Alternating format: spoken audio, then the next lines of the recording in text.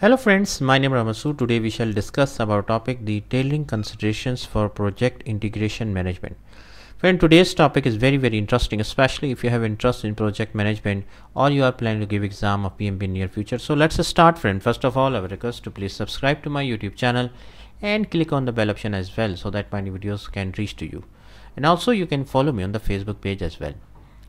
Friend, first the tailoring consideration for integration management is the project life cycle. That means what is an appropriate project life cycle which needs to be used, what phases should comprise the project life cycle.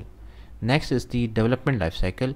That means what development life cycle and approach are appropriate for the product, service or result.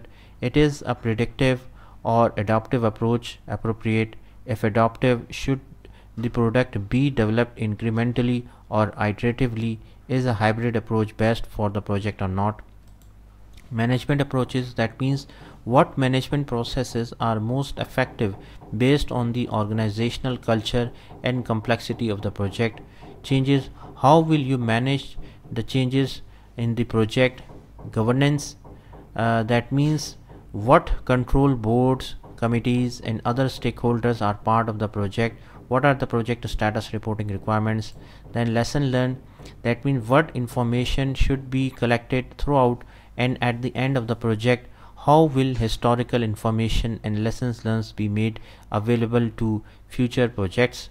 And the last one is the benefits, when and how should benefits be reported at the end of the project or at the end of each iteration or phase.